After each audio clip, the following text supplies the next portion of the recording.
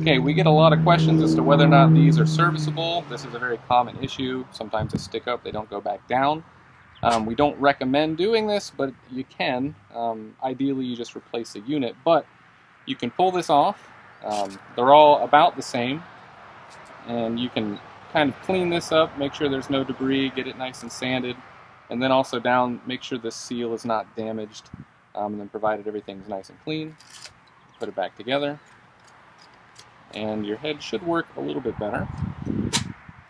Now, the same is true for these, the rotors.